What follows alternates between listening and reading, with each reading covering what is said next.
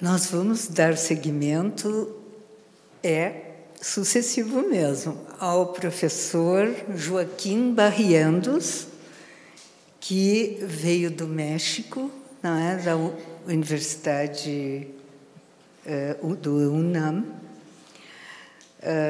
Eu vou rapidamente ler o seu currículo. Nós esquecemos, na correria, de dar a dandrola. Mas o professor Barriendos é professor no Instituto de Investigações Estéticas, UNAM, né? Já lecionou na Latin American Cultural Studies, na Universidade de Colômbia, em Nova York. Foi professor associado na Universidade de Barcelona e pesquisador como convidado no Institut National d'Histoire de l'Art de Paris.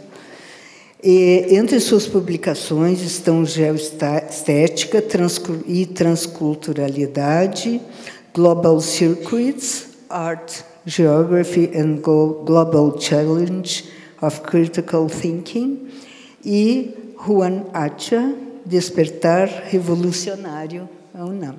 Quer vir, professor?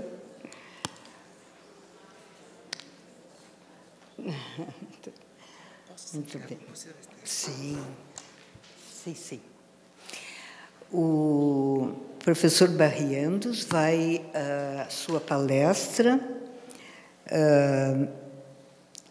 Memórias espectrais, Arte e desaparecimento no Pós-Ayotzinapa do México, mexicano.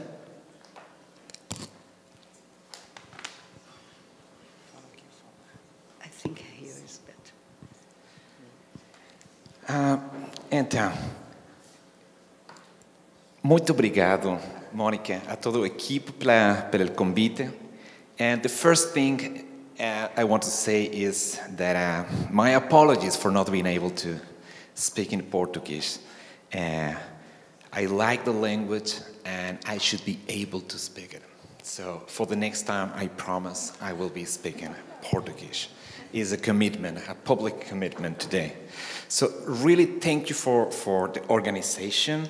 It was difficult, I was traveling quite a lot, but they made a lot of effort to having me here today, and it's my pleasure to be here in this commemoration of the university. I come from Mexico City, where the public university also experienced troubles. So what I heard before in the introduction, this idea of being together, doing what we do as a political collective act to resist against public institutions is really part of our intellectual and militant activity. So I feel that energy of restructuring your institution. So I'm happy to be part of this conference in the middle of these troubles. So I want to thank also the translators, because I know it's ridiculous, I'm speaking in English, they will be translated into Portuguese, and will be no signs, but anyway. As Monica mentioned, the title of my presentation is Spectral Memories, Art and Disappearance in Post-Ayotzinapa, Mexico. I know it's difficult to pronounce the name, but I'm going to explain what is that and what's the issue behind this name. So in 2017, the University Museum of Contemporary Art of Mexico, known as MUAC, opened an exhibition entitled Forensic Architecture Towards an Investigative Aesthetics. The show included a variety of projects produced in the last decade by Forensic Architecture, a researching agency directed by British architect Eyal Weizman. This multidisciplinary platform was founded in 2010 as an affiliated project with Goldsmiths, University of London. The goal of this agency is to investigate cases of state violence and violations of human rights around the world. Far from being an artistic platform, forensic architecture has been instrumental in judicial processes and political hearings concerning killings, armed conflicts, genocides, enforced disappearing, state terrorism, organized crimes, migratory crisis, and etc. Using 3D modeling, database analysis, photogrammetry, and what they call counter-forensics, this agency provides official information for the resolution of legal cases. In 2018, forensic architecture was nominated for the Turner Prize, the most prestigious visual arts British award, conferred by the Tate Gallery. Obviously, forensic architecture is perceived as an agency that is much more than an alternative human rights platform or a field-based academic researching group. The reason for the nomination has to do with the fact that this agency, involving architects, researchers, geographers, advocates, software designers, and journalists, actively collaborate with museums producing exhibitions all around the world. Crossing disciplines, their projects disrupt traditional conceptions of what is artistic research and what defines political art as such. Not having any artistic expectation, forensic architecture is indeed fully interested in what they call investigative aesthetics, an understanding of visual art, filmmaking, and photography that goes beyond the external production of compassion and empathy. The agency defines the investigative aesthetics in the following way, and I quote, "Artists have collaborated with human rights organizations since the birth of the human rights movement in the 70s. Human rights groups made good use of the effective power of the arts in helping stir public compassion, but it sometimes replaced historical and political investigation with accounts of individual tragedies. With several important exceptions, artists' work was kept external to and merely illustrative of the actual investigative work. Forensic architecture seeks to shift away from this use of the arts and to employ aesthetic sensibilities as investigative resources." End of the quote. For them, investigating human rights issues demands an implication of our senses. Instead of illustrating, commenting, denouncing, or supporting the case from the outside, visual arts must be fully embedded in the very act of investigating. Sensing the reality and feeling the evidence are, strictly speaking, researching tools. For I.L. Weisman, and I quote, "Investigative aesthetics slows down the time and intensifies sensibility to space, matter, and image. It also seeks to devise new modes of narration in articulating new truth claims," unquote.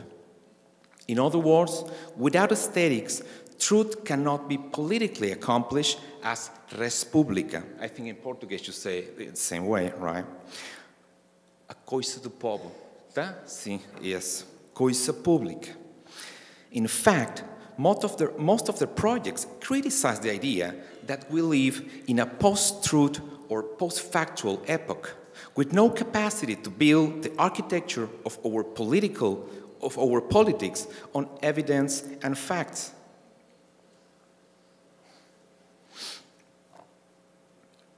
Curators and scholars have noticed that the work of forensic architecture revolves around what Michel Foucault defines as regimes of veridiction, the ethical conundrum of truth-telling and truth-seeing. Rather than an objective truth with capital, veridiction reveals the performative of evidence, stimulating our capacity to see and tell truths. In order to do that, forensic architecture has developed a methodology they call counter-forensics, committed to give back the term its original meaning. Forensics, as you know, derives from the Latin root forensis, pertaining to the public. It also connects with forum, which means public place, or the locus to the public. It also, the locus of the assembly, a place where people meet to talk and make politics. From this point of view, forensic might be described as a public forum for making political decisions. However, in the everyday language, the term refers to medicine, legality, courts, scientific, police, trials, and the state. Today, it is impossible to count the number of TV series using forensics as a statement for security, order, and surveillance. Aware of that, counterforensics argues that the power to build truth lies on the civil assembly and the public sensorium, rather than on the optics of the state. As a disruptive practice, counterforensics inverts the relation between individuals and states. In Ayel Weizmann's words, and I quote, it's a counter-hegemonic practice able to challenge and resist state and corporate violence and the tyranny of their truth, unquote. But counterforensics also means that the general public can investigate governmental actions and state-level institutions. And I quote, while police forensic is a disciplinary project that affirms the power of states, the direction of the forensic gaze could also be used instead to detect and interrupt state violations, unquote. This was the case in forensic architecture towards an investigative aesthetics, the exhibition I mentioned at the beginning of this talk.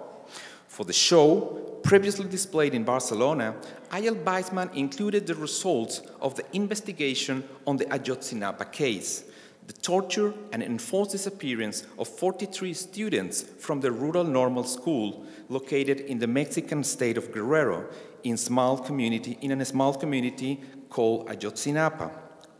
The investigation was commissioned by Equipo Argentino de Antropología Forense, or Forensic Anthropology Argentinian team, and the Human Rights Center Miguel Agustín Pro Juárez, known as Centro PROD, a local NGO founded in 1988 in Mexico. The aim was to collect testimonies from perpetrators and victims, to organize all this information, and to produce a time-based cartography of the events. The result was a series of videos, 3D reconstructions of the crimes, and a large-scale mural plotting different versions and narrations of disappearance. Can you see a little bit? Yeah. It's possible to turn this slide off, just the first line.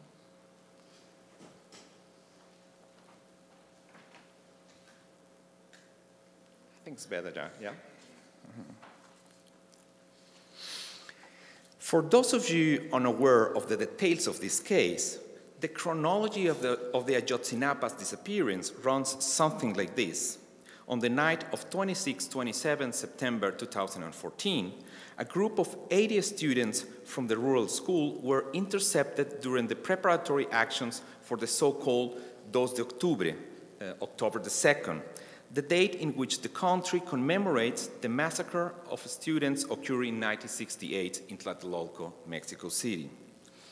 In collaboration with state agencies, federal police, the organized crime, and the military, a group of local policemen attacked the students, killing 2, causing permanent brain damage to 1, and detaining and disappearing 43.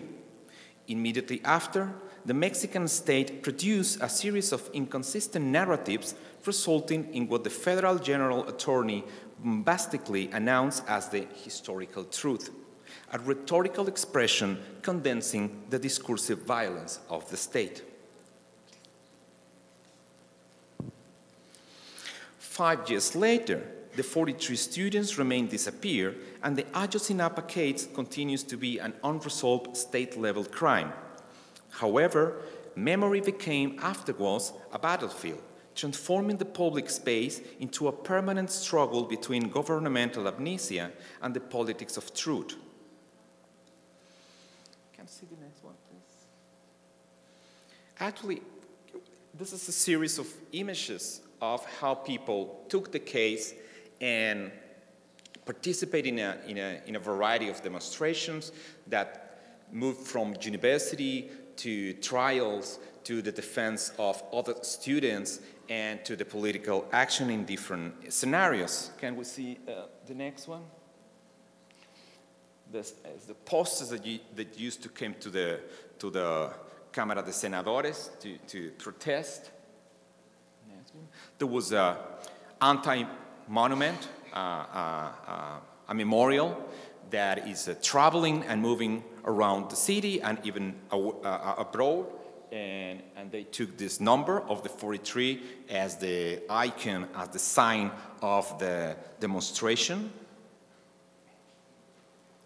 You can find it now in different places. You can imagine in a political level it was a struggle to put this non-monument in some specific places, like, for example, outside the General Assembly in Mexico City, and so on. Can we see the next one? This is the father, the one before, please, just a little second. Families of the victims, conducting these manifestations and demonstrations in the city.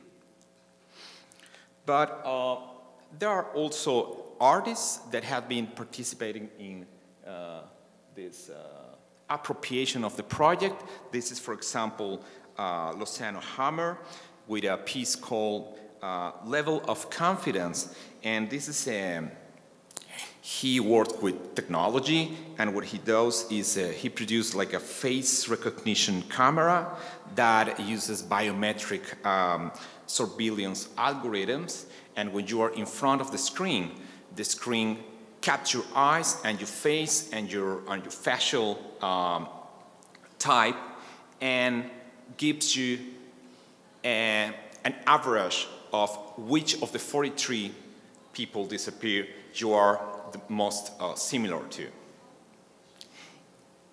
With the thing that is never a fully similarity, making evidence that the people still disappear and that you are just part of this community of faces in search of these absent bodies.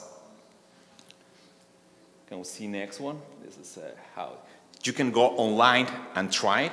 You can even download the software and put it in your own screen and use it. It's like a communicational tool.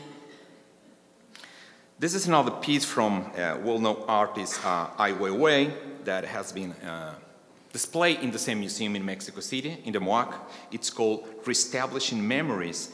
And what he did is to use these Legos tools for the children, and he created these big pictures and then digitized them and produced this panel of faces that is very interesting in contrasting with other exercise because he used a strong, colorful level. So it's given to this sad experience a kind of a different level of representation.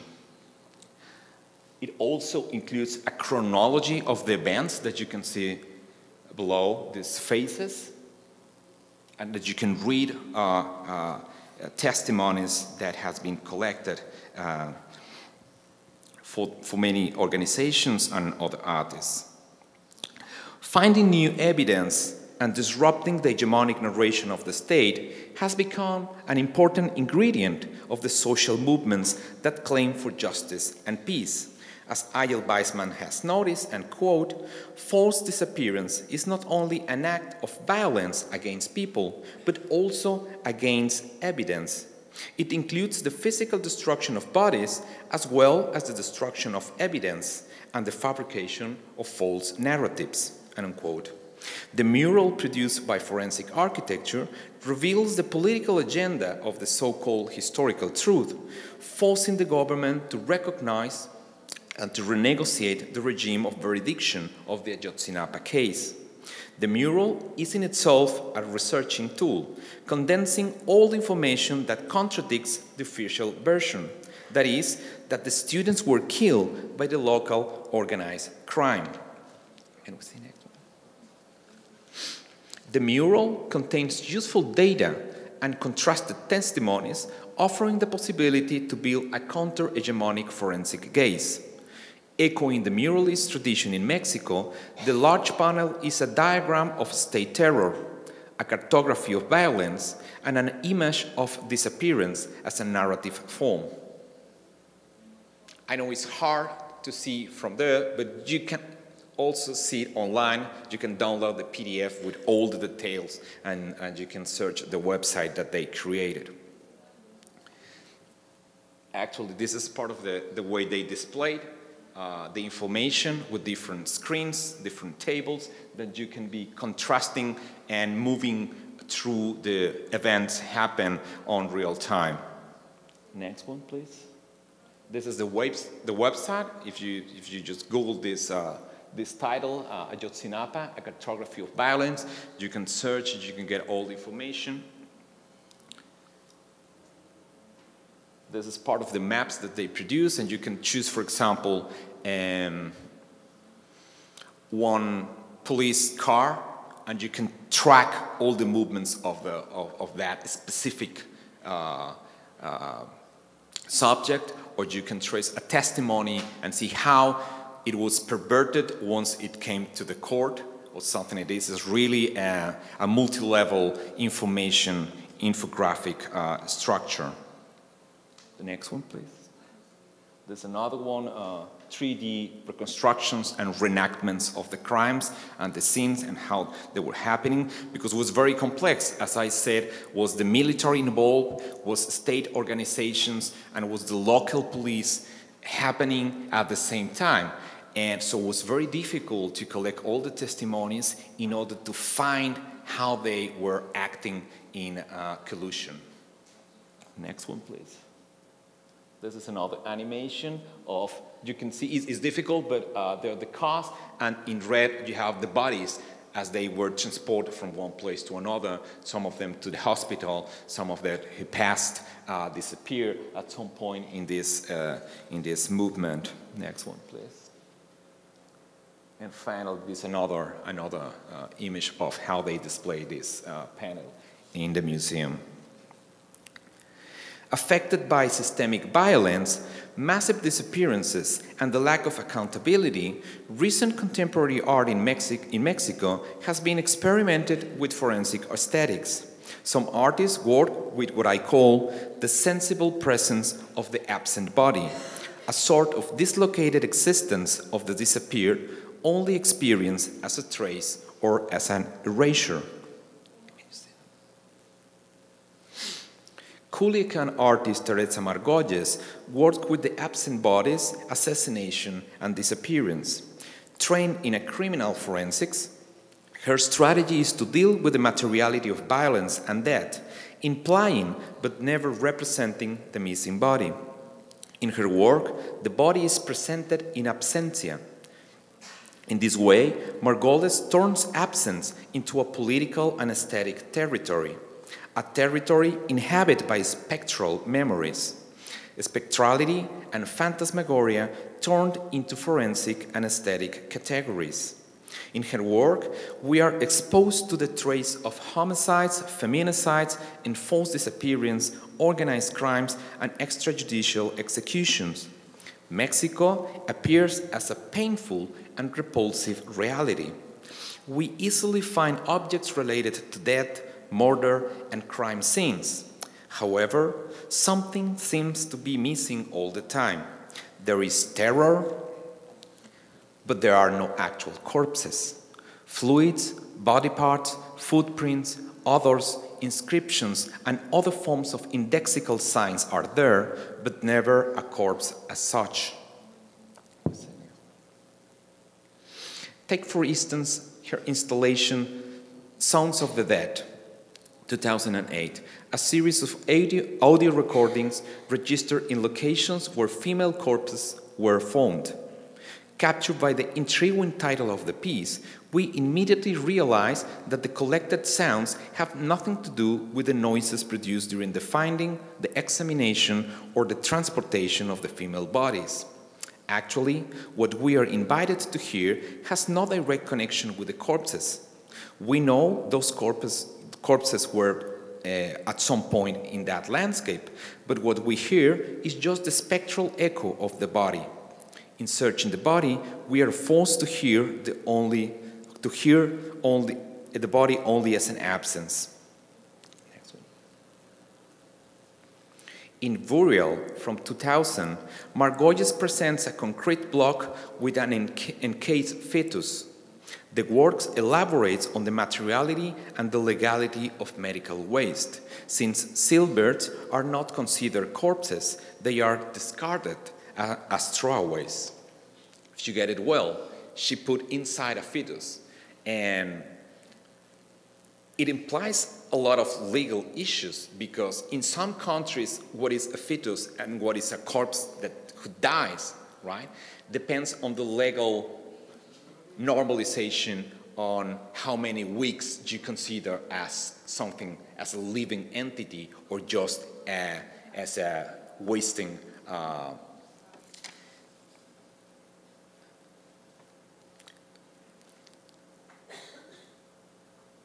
see next one. In pieces such as In the Air, 2003, Margolles blows water bubbles into the empty rooms, creating a state of calm and joyful. Next one. At some point, visitors realize that the water has been previously used for washing corpses in preparation for the autopsy of people violently killed. Next one. It's difficult to see, but this is someone inside that fog. But in Vaporization, 2001, Margolles sprays steam water, also taken from the morgue. In the sprayed fog, and the bubbles resonates the absence of the body. Though there is no visual presence of that, people in the room actually touches, at least indirectly, the remains of that body. Pleasure and joyful suddenly give place to a state of ejection and discomfort. Here, the word autopsy, like forensic, returns to its original meaning. Autopsy derives from the Latin word autopsia, eye-witnessing, or to see something with your own eyes. In both pieces, our gaze witnessed nothing but an absent body. For 36 bodies from 2006, Margolles recuperates 36 threads used for stitching up bodies after the autopsy. Threads pertain to bodies that suffer violent death as well. Next one.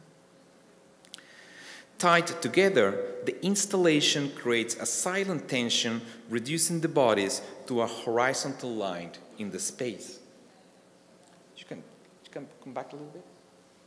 Those threads were used for putting together the body.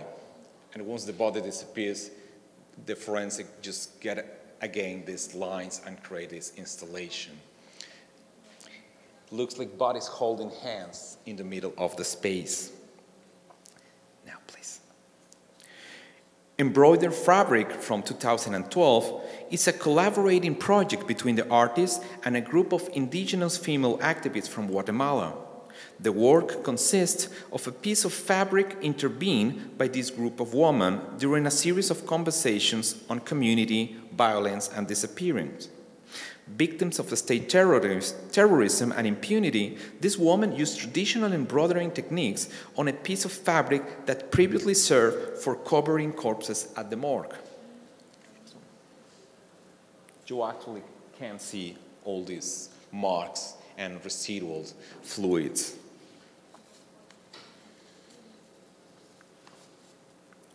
The result is a map of mass violence in Guatemala, resulting from the juxtaposition of fluids, blood, erasures, and traditional designs. And it's very interesting, this one, because women are invited to talk about how violence affects them.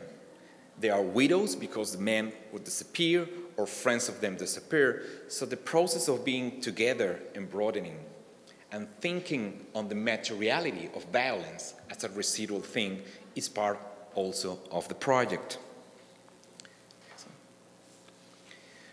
pesquisa, and it's original. We don't say that in Spanish. At least it's not so common, but it's the name of the title. Pesquisa from 2016 is an installation of 30 posters with images of missing women from Ciudad Juárez.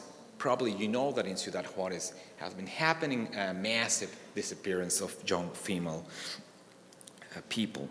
Margolles photographed these posters over the years, interested in the erasures and mutilations of the printed faces. Next one, please. Physical agents such as rain and dust deteriorate the image, echoing the way in which the state and the law forget the existence of the missing bodies. Sometimes they manage to get the court, but any of the cases is resolved. Right? So the existence as these papers on the walls slowly began to decolor and to disappear. You can see the next one. There are many, I don't know how much time do I have?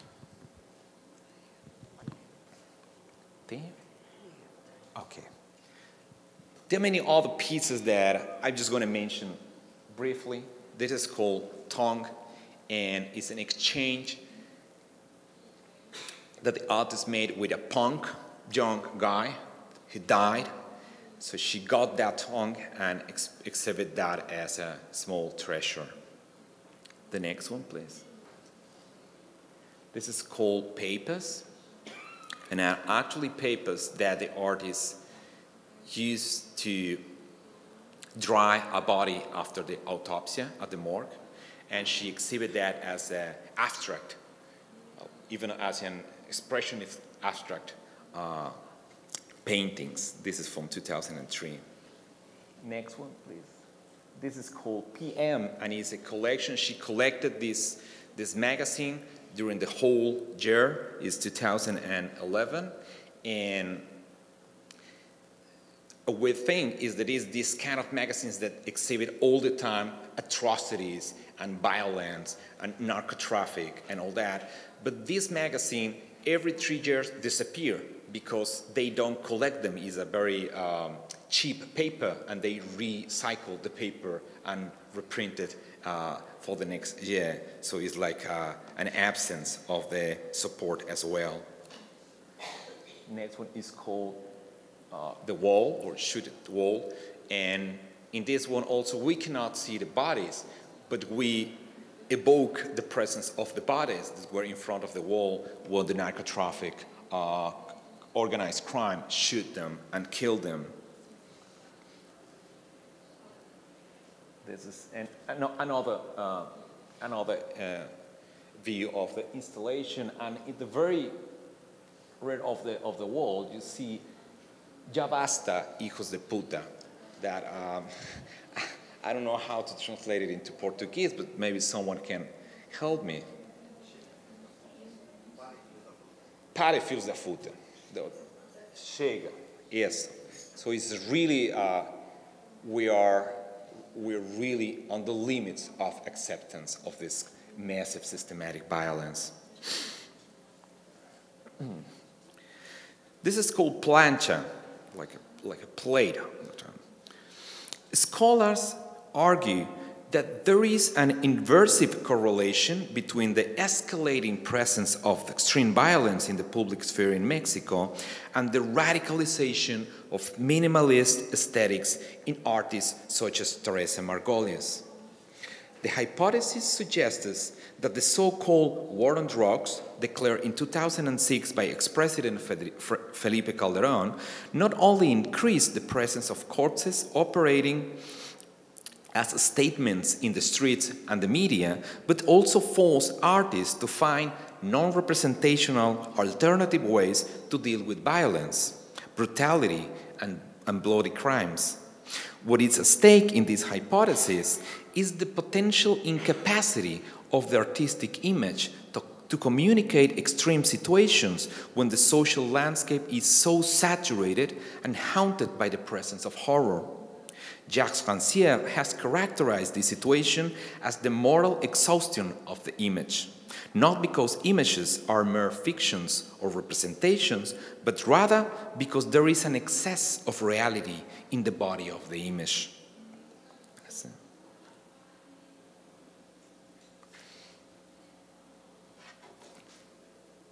This is another view of this.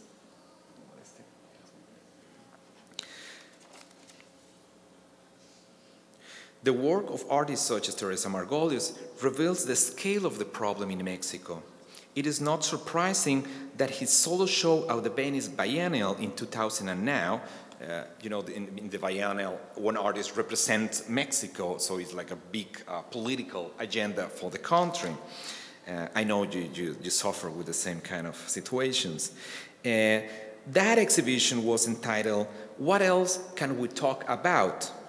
Most installations included in the show are invitations to think on the materiality of violence as opposed to the immateriality of the absent body. And I don't know if some of you saw it, but all the installations were in the same mood as the pieces that I mentioned before. This one, for example, when the people arrived to this pavilion, they found always people washing and cleaning up the floor. And it is because she took water from Mexican morgues and used it to clean the building and the architectural container in the Venice Biennial. So tourism and artists and curators, when they realized they were walking on the remains of bodies that was killed in the other side of the Atlantic, they got shocked. Next one, please. This is also fabrics that she used for covering corpses and were exhibited as flags or as abstract paintings on the walls of this historical building, actually covering original paintings and so on. Next one, please. This is a close view of that. If you don't know, it could look even as aesthetically appealing, right? Once you know that it's a part of a body that is inscribed, well, like a remain, like a mark. A Chilean art critic said, when you see a mark, you at some point or in some part of your brain, you realize that there was a body before the mark. Right? Every mark is a trace that a body was there before. Next one, please. This is how she covered all these historical walls. Next one. They also wave and embroider messages that organized crimes used to inscribe in bridges and walls in Mexico, and they translated into these flags and into these fabrics. As you can see, the flag in the facade of the building has been substituted by this murdering evidence in Mexico. So an artist representing Mexico in the biennial that actually the only thing that can talk about is assassination is actually the kind of issue and the kind of spectral violence that I want to discuss today. But the goal of forensic aesthetics is not to produce art, but to find evidence and to use the material presence of human remains for different purposes, such as prosecution, restitution, and mourning. Exhumations come together with what could be described as spectral memories. In removing land, forensic excavations also disrupt the topography of our social memory. I would like to advance at this point the following hypothesis. In an epoch defined by the aesthetics of disappearance and reappearance, the image is not saturated only with reality, as Jacques Rancière suggests, but also with spectrality. photojournalist Fernando. I know this is also a message of Teresa Margolles. It was a performance. People took some of these flags and walked on the beaches. This is Fernando Brito, a photojournalist that has been documenting and collecting these specters with his camera. And it's a very interesting extrapolation between artists, contemporary artists, and contemporary art galleries using photojournalist pictures that originally were part of just the papers and the news, and that suddenly enter into a different kind of exhibitionary complex. We can see a couple of them. As you can see, the photograph has been aesthetically produced and thought, which contradicts the essence of photojournalism, that is just being in the moment and capture what the reality gives you, right? That kind of spectrality, that kind of massive and systematic violence requires another kind of level of representation. You can see another one. Take it with drones, and you see these bodies. Unlike Teresa Margolles, Fernando Britos is always focused on the body resting on the floor.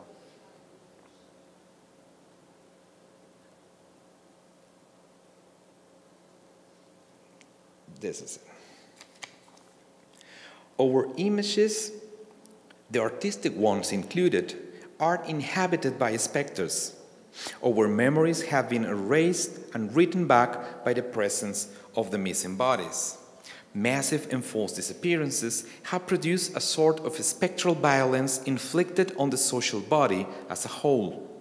Unlike other forms of terror, spectral violence impacts the social body indirectly, using the phantasmagorical presence of disappeared bodies as an instrument for its own incarnation and somatic reproduction. Next one. Official numbers concerning missing bodies in Mexico are actually disturbing. As you probably know, a couple of months ago, it was officially declared that there are more than 3,000 clandestine graves in Mexico. The territory shall be described as a national graveyard. In only 10 years, more than 5,000 full bodies have emerged.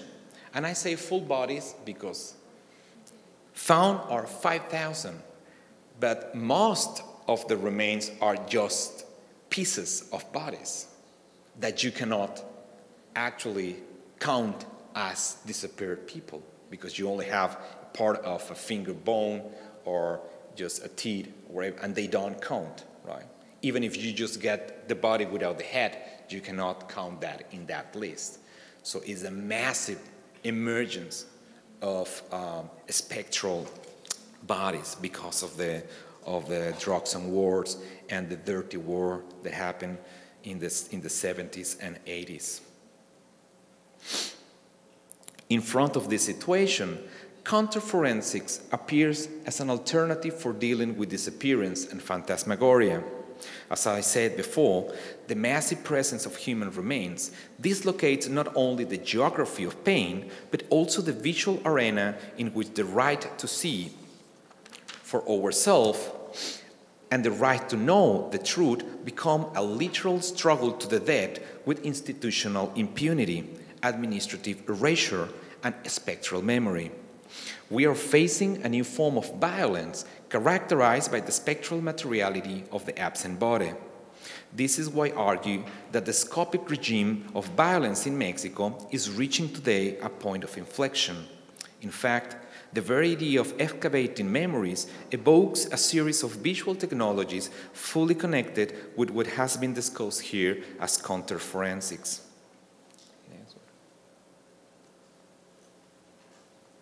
I don't know if you can recognize what is dead, but it's people and families of the victims trying to find the remains, right?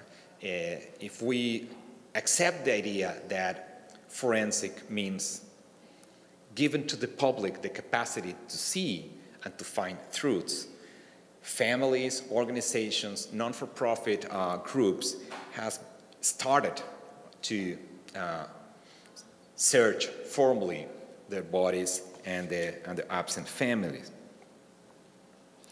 Let me conclude quoting again I.L. Weisman. An important component, he said, in our ability to respond to political challenges is the capacity of forensics to move beyond detecting, calculating, processing, and presenting acts of injustice.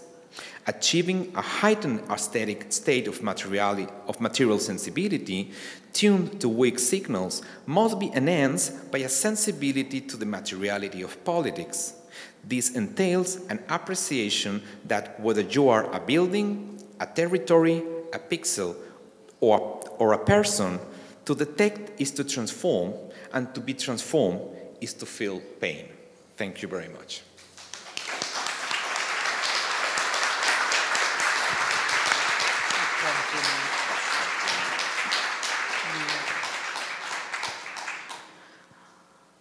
Nós só temos como agradecer ao professor Barriendos, né, por esse momento tão importante de reflexões. Ele abre uma série de questões que eu imagino que vocês gostariam de comentar ou perguntar.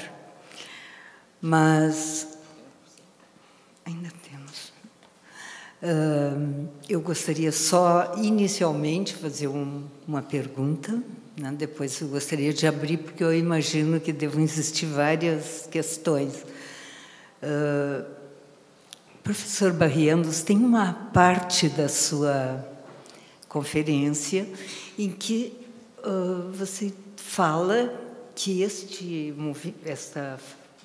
movimento, esta proposta, não busca a própria arte, mas não é? A estende a outras questões. Então, a minha pergunta seria: como você vê mesmo essa questão? Como a arte se coloca? Porque tudo que foi mostrado envolve a arte. Então, essa é uma pergunta.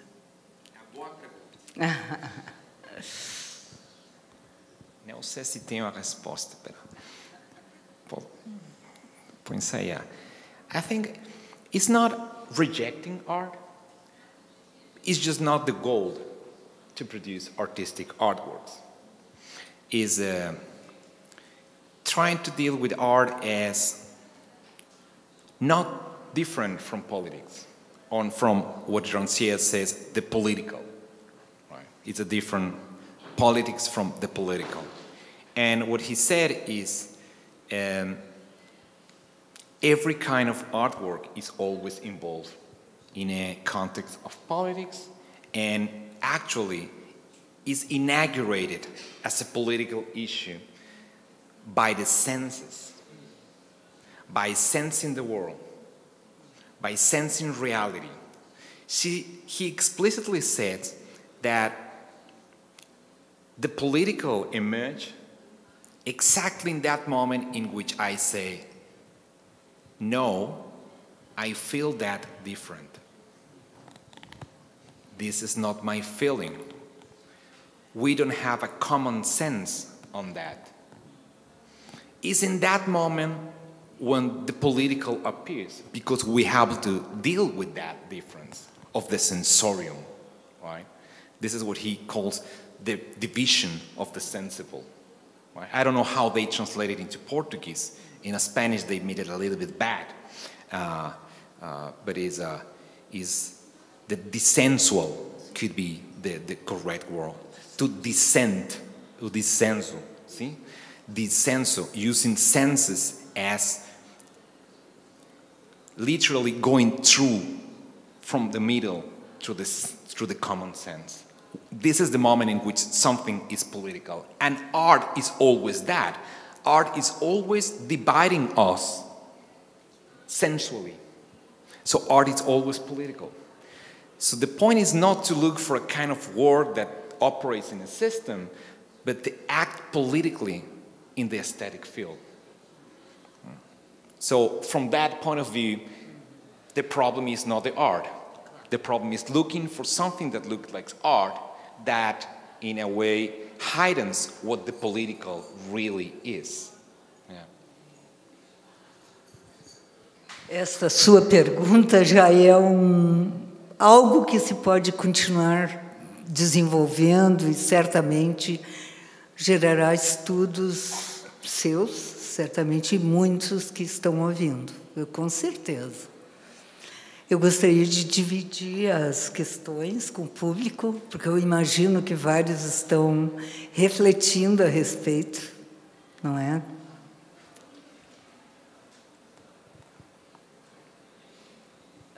Thank you very much for your brilliant lecture. It really moved me very much to see all these artistic pieces.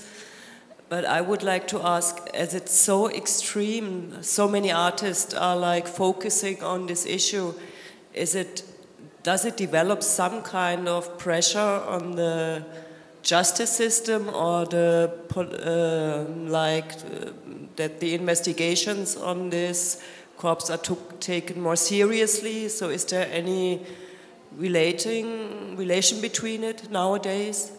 Or is it just two worlds which don't attach to each other?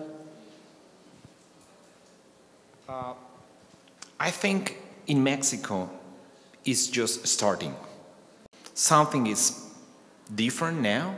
The conversation in the public space is different now, and pretty much it's not the only case, but that case emerged as the icon of something because of the way it was perpetrated.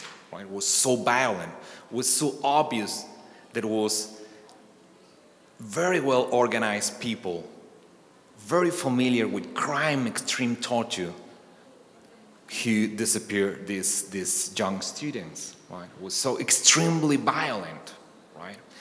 That for the general public, suddenly the spectral balance that is behind was sent and projected to the very everyday life.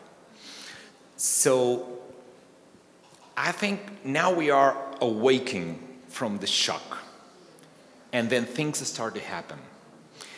But justice is the most resistant, the most consolidated system of defense, right? So to escalate this to the judicial level is slow and is painful and is expensive, right? And what was interesting in this forensic architecture project is that they collaborate with a lot of advocating organizations, and actually they were commissioned by one organization to provide this information. So it's like haunting how the law has been an instrument of protection for this historical truth. Right? What we don't have yet fully developed in Mexico is museums and park of memories, or site of conscience, or museum of the human rights. We have a couple of them, but they are not the result of a conversation with the civil society.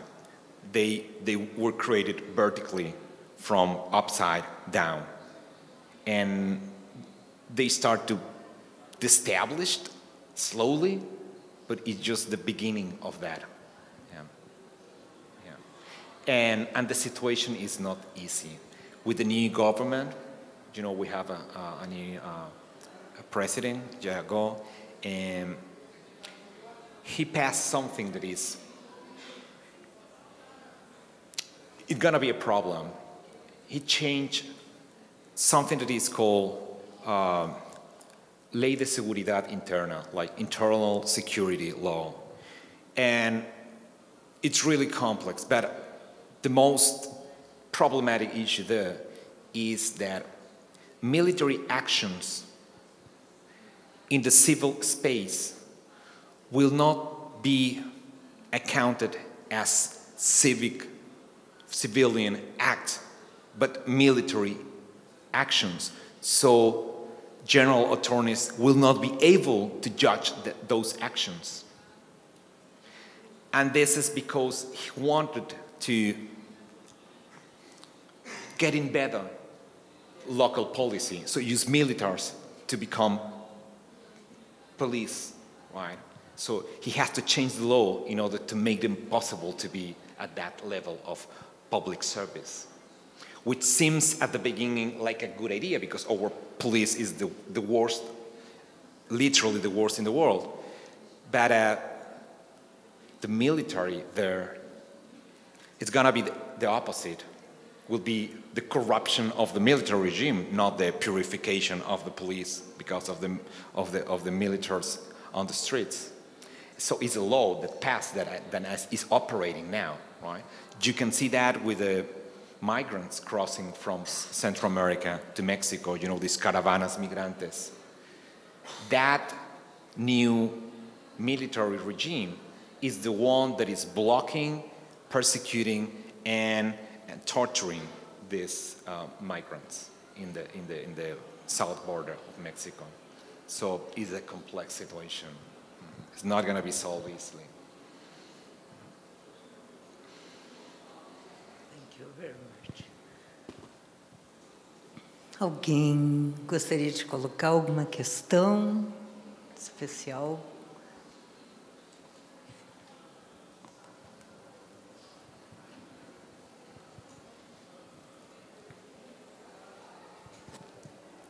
Mi pregunta en realidad es bastante simple y es ¿por qué estás hablando en inglés?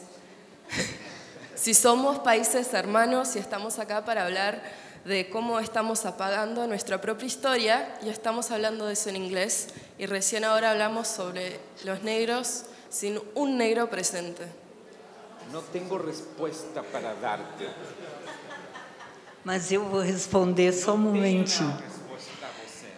É que este colóquio é internacional e nós temos na audiência pessoas que vieram, especialmente que não falam português, não entendem espanhol. É por isso nós tivemos muita dúvida sobre isso.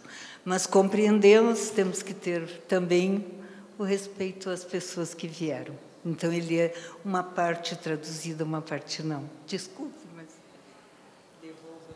Essa é a razão. Eu vinha com o texto no espanhol.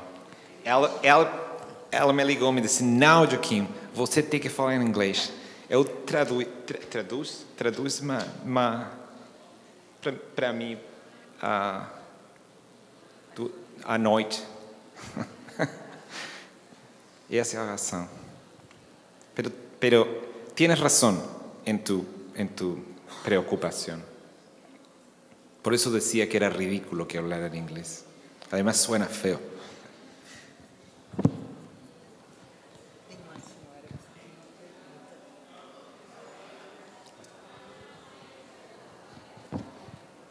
Boa tarde, muito obrigada pela sua brilhante explanação. Eu fiquei com uma questão que ela diz respeito a uma fala de agora há pouco, né, onde tu falastes que alguns artistas buscam algo que pareça arte, né, para aproximar, vamos dizer assim, essa produção da esfera política ou atingir o sensível, né? Sobre essas últimas obras que foram mostradas da artista que expôs os tecidos que foram usados para envolver os corpos, né, de mortos. E sobre a questão ali do espaço, onde um espaço museológico, né, que foi limpo e que era constantemente limpo com água proveniente da limpeza de cadáveres, né. Gostaria de saber se estas obras ou essas ações colocadas em outros espaços que não fossem museológicos ou que não fossem galerias, que não fossem espaços institucionalizados de arte, você chamaria de arte?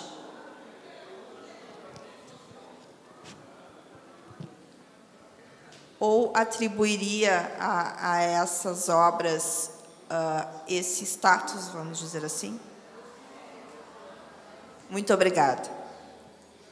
Uma pergunta ontológica. Impressionante. Só eu vou fazer só uma observação. Sim. Impressionante a sua colocação, e eu teria outras perguntas, mas impressionante a sua colocação sobre essa questão da violência, né? No México eu não tinha ideia disso. E impressionante também a nossa familiaridade no Brasil atual com esse tema. Muito obrigada. Obrigado. Eu tenho mais casos no Chile, no Brasil, na Argentina, mas precisava ficar mais conciso, né, para explicar na loucura no México.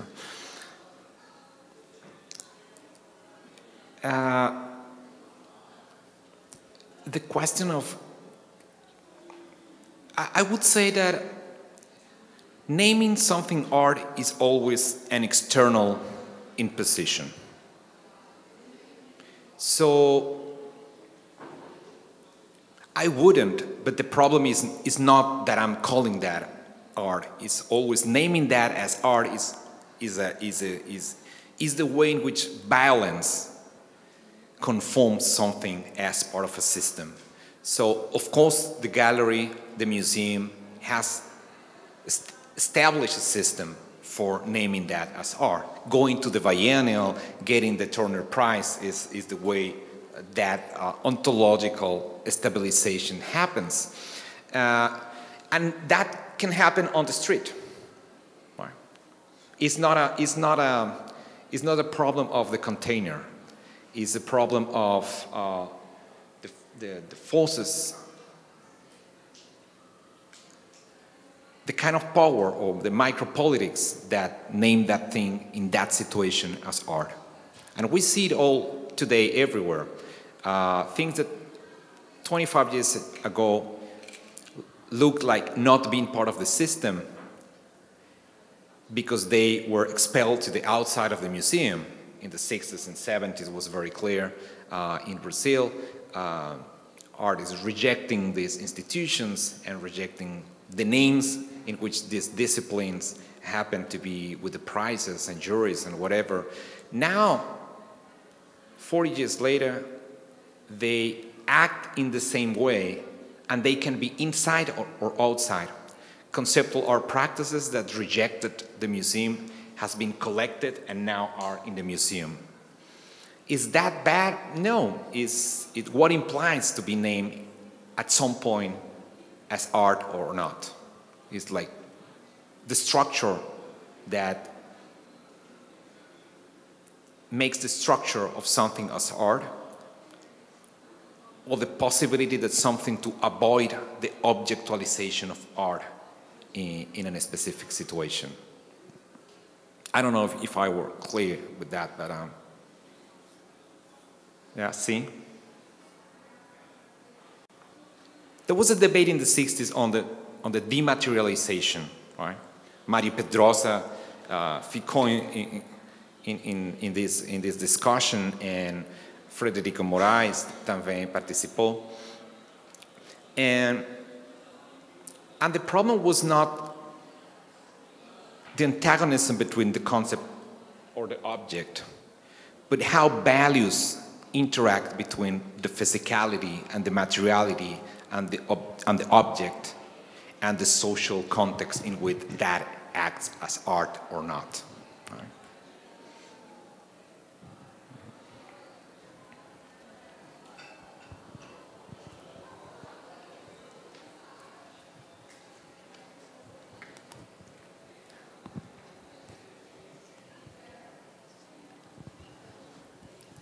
Oi, não é bem uma pergunta, acho que seria mais um comentário. Eu tenho alguma relação ambígua referente ao último artista que tu mostrou, não me lembro o nome que tinha. Isso. Tenho relações ambíguas com esse tipo de exposição do corpo, mas o que eu queria comentar é sobre a obra da Teresa. porque ela tem o forte nela, tem essa questão do elemento surpresa, que quando você está no meio já respirando e que você descobre, né, que então aqueles corpos já estão em você depois que você entrou em contato. E eu já tive a oportunidade de ver uma obra fisicamente numa das bienais do Mercosul aqui. E era uma mesa e 2 bancos construídos com água de necrotério aqui. E fico pensando o elemento surpresa de descobrir que o corpo está em outros invólucros. Não consigo não pensar na nossa história no Brasil, já que esse era um dos argumentos para o genocídio e a escravização indígena, primeiramente, com o argumento oficial religioso de que aqueles corpos não tinham alma. Então, por serem apenas corpos, eles podiam ser subjugados, submetidos a qualquer espécie de tortura, enfim. E olhando mais especificamente a obra de Veneza, da Teresa, como se fosse um tapete de sangue, penso como uma espécie de retribuição.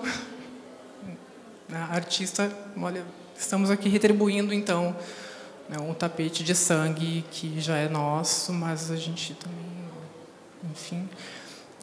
E lembro também de um relato muito forte que eu vi num documentário em que falava o Ailton Krenak, um historiador indígena do povo Krenak, que disse que as primeiras décadas após a invasão, como a nossa costa é gigantesca, a primeira coisa foi o cuidado que os índios costeiros, né, do litoral tiveram, porque os portugueses chegavam praticamente mortos pela condição das viagens, e eles, durante muito tempo, cuidaram, medicaram e curaram essas pessoas, e aí, aos poucos, que a coisa foi acontecendo.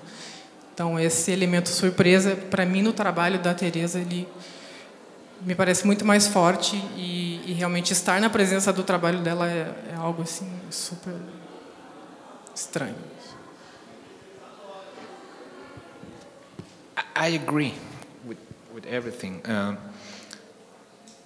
I have the same feeling with Fernando Britos, and he's not the only one. He's a group of people now in Mexico working in that statical level of photojournalism, and there's like transfers between them, and sometimes they have very clear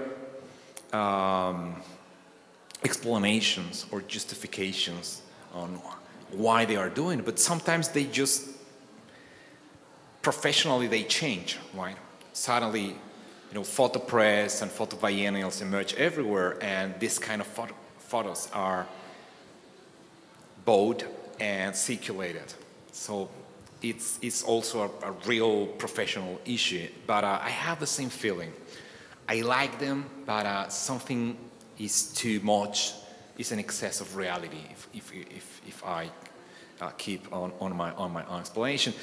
But about the surprise, I think that is interesting that the kind of surprise that you get is not a rational one, right? You get, for example, with this cadeira imensa, and you can sit, right? And then your body is in contact with that. But you don't know. When you read the cartela, you are contaminated already. So you are surprised of the fact that your body knew before you realized that you were participating in this circulation of fluids and that. This is what it's not an external surprise. It's a surprise within the subject that suddenly breaks in parts inside. Because your body has been, you smell, the other is inside yourself, and you can do anything. You just breathe, and that is inside yourself, as is always, right? It's like the fracture of subjectivity. She works with that. So the surprise is not, oh, God, I'm walking on that. No, it's that your body knew it and you just as a zombie, as an specter, just continue doing it till your brain read it and you made a connection with yourself. Yeah. This is the kind of surprise that is embedded in Teresa's work, which is another level of being surprised by yourself, by your own ignorance. Yeah. That's why sensing evidence is so important for I.L. Weissman, because there's something there in paying attention with your body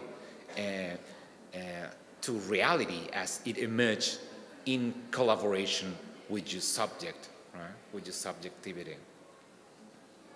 Not only calculating, not only...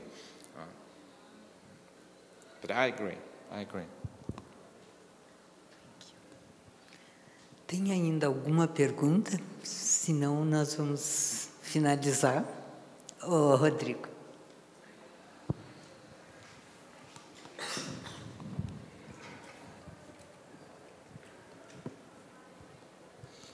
Que tal? Dá para ouvir? Então tá. Então eu vou fazer em português, porque em espanhol vou ficar no português para compartilhar. Jean-Louis Deotte fala da era do desaparecimento, como a era em que se forma uma comunidade especial em torno, ou de afeto, em torno dessa figura do desaparecido, né? Que é uma sensibilidade que surge em torno a partir do familiar, principalmente. Primeiro, o familiar que passa a lidar com um tipo inesperado e inédito para ele, de ausência, principalmente pelo que é a interdição da morte. Né? É uma morte que não se conclui, na verdade, não, aliás, nem começa porque foi interditado o corpo. Né? E aí eu fico pensando nesse papel da arte, né? Enquanto propagadora dessa sensibilidade para o resto do corpo social.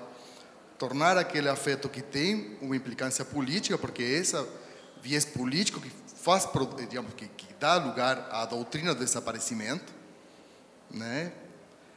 Mas que dá efeitos no universo íntimo, e que desse universo íntimo precisa sair para a rua, né?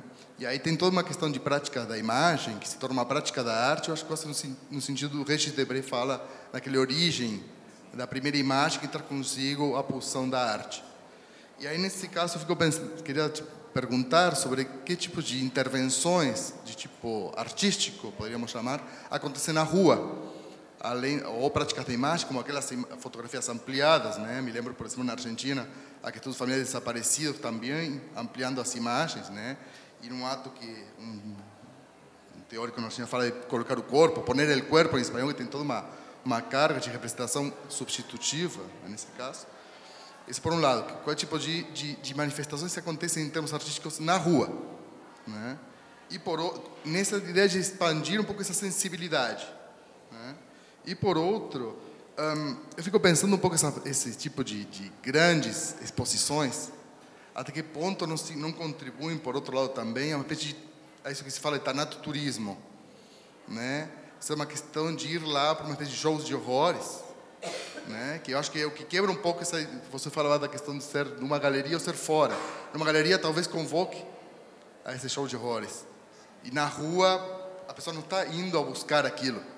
De repente isso é colocado na nossa frente, isso atravessa a nossa frente e nos produz outro tipo de perturbação. Então não sei se poderias falar um pouco a respeito disso no México.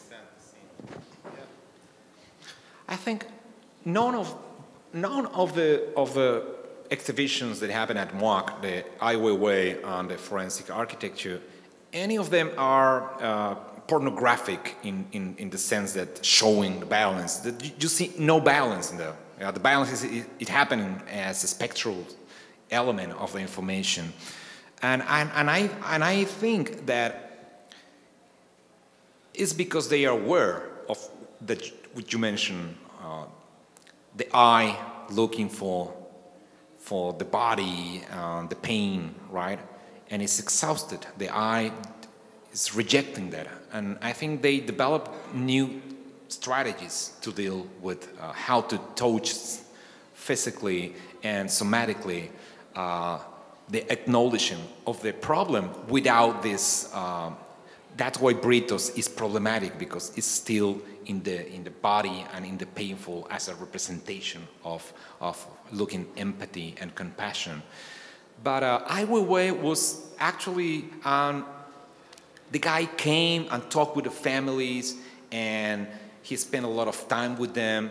And so when the exhibition happened, it's not that first happening the show at the museum and then operates on the streets. No, the exhibition in the museum was just a small part of a permanent demonstration in which this photograph, this portrait, this actively being poner el cuerpo, being with the body, is all the time. They are all, every single day, looking for the people, asking justice, right? And the museum could be a place, if you manage these elements properly, right? Also could be a place of perversion, definitely, but everywhere could be a perversion of our strategies, right? Inside a museum, at home, everywhere. It's no safety place, yeah. Every situation is a political situation, right? In the museum, yeah, but outside is the same. The street is the same. Yeah. In the street is I don't like the idea of the public sphere as this liberal, traditional place in which we all communicate and everyone understands the other. I don't like that. This is a sociological invention that never happened, actually, right? It's a struggle, and you have to deal with interferences and political issues. It's a place in which the political opens from within, right? And the museum is part of that. It's not an autonomous place. That also never happened. So everywhere is a risk, and sometimes you have bridges between them. Sometimes you have bridges.